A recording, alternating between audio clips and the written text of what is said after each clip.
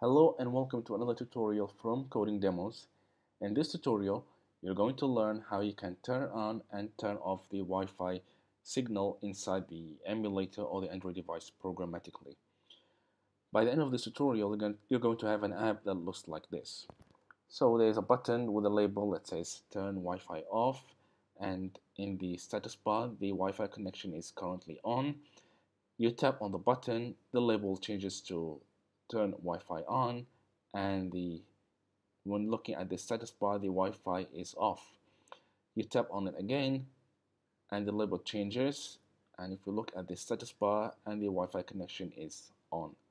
Okay, so before we dive into the implementation, I just want to highlight a few things to you guys. First off is, in this tutorial, we're going to use the WiFi Manager API, and that has a method that enables you to turn on and turn off the Wi-Fi.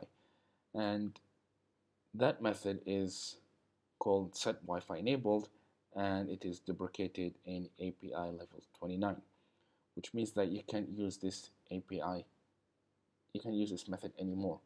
You can use it in older versions, but you can use it in 29 and later on. With that being said, they even mentioned that in the issue tracker, one of the developers in the Android team says that for the setWifiEnabled API, it says we have changed the deprecation strategy based on the feedback from the other developers, and those apps which are targeting older SDK can continue to use the Wi-Fi toggle. Okay, so I hope this made things clear for you guys. You can still use this, but on older versions of Android. So with that being said, let's dive back into the implementation and show you guys how you can do this. Okay, what we have here is a single button that's called button Wi-Fi, and I have already added that in the layout file. It's positioned on the top center of the screen, and I have already set the on-click listener for the button to react to the user taps. Next thing we need to do is we need to declare the Wi-Fi manager. So we'll do Wi-Fi manager. We give it a simple name as Wi-Fi manager, and then we need to initialize that. So Wi-Fi manager equals to getApplicationContext .getSystemService, and that will be context dot Wi-Fi service, and we'll end that with semicolon. And you can see Android is complaining. We'll just have to hover our mouse over this line, tap on the red bulb, and choose cast to the Wi-Fi manager. And notice it has been casted, and there are no more errors. Okay, the second thing we need to do is we need to check the current Wi-Fi connection, if it's on or off. If it's on, change the label of the button based on the status. And to check that, we'll do F the wifiManager.isWifiEnabled. If the Wi-Fi is on, then we'll change the label on the button to turn this off. So we'll do Wi-Fi turn Wi-Fi off. Else, if the Wi-Fi manager is enabled, the connection is enabled, and don't forget to add the exclamation mark on the first thing. So if the connection is not enabled, which means it's not connected, then let me just copy this, paste it here, and change the label to on.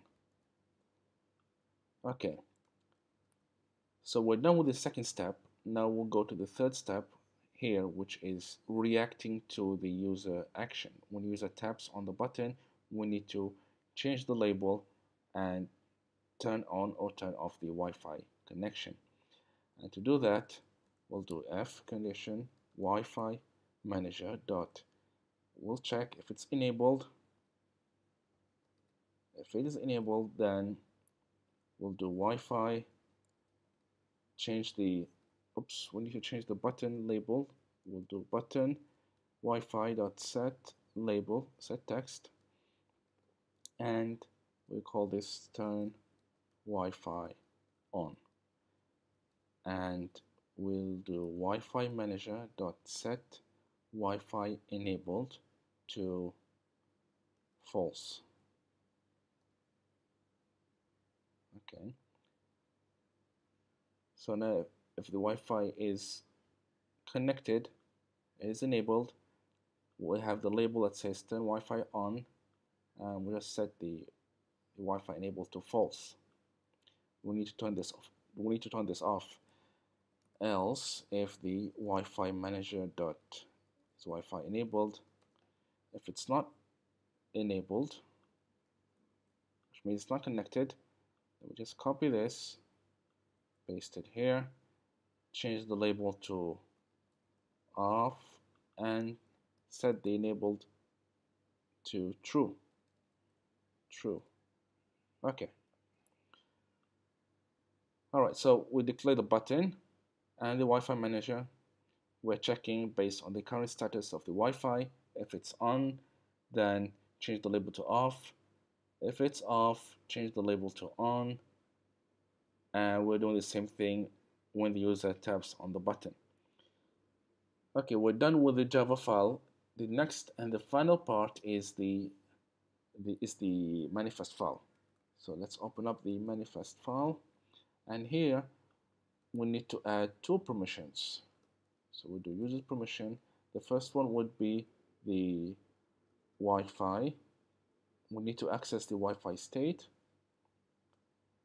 And the second permission is we need to change the Wi-Fi state. Change Wi-Fi state. Okay, we need these two permissions to be able to toggle on and off the Wi-Fi connection.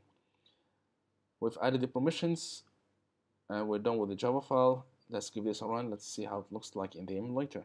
So click on the run. Alright, so build is complete. Now we have the button. We check the status bar and the Wi-Fi connection is on. Turn off the Wi-Fi. The label has changed. Let's look at the status bar again, and the Wi-Fi is off. Tap on the button. Let's check the status bar, and the Wi-Fi is getting connected and it's officially connected.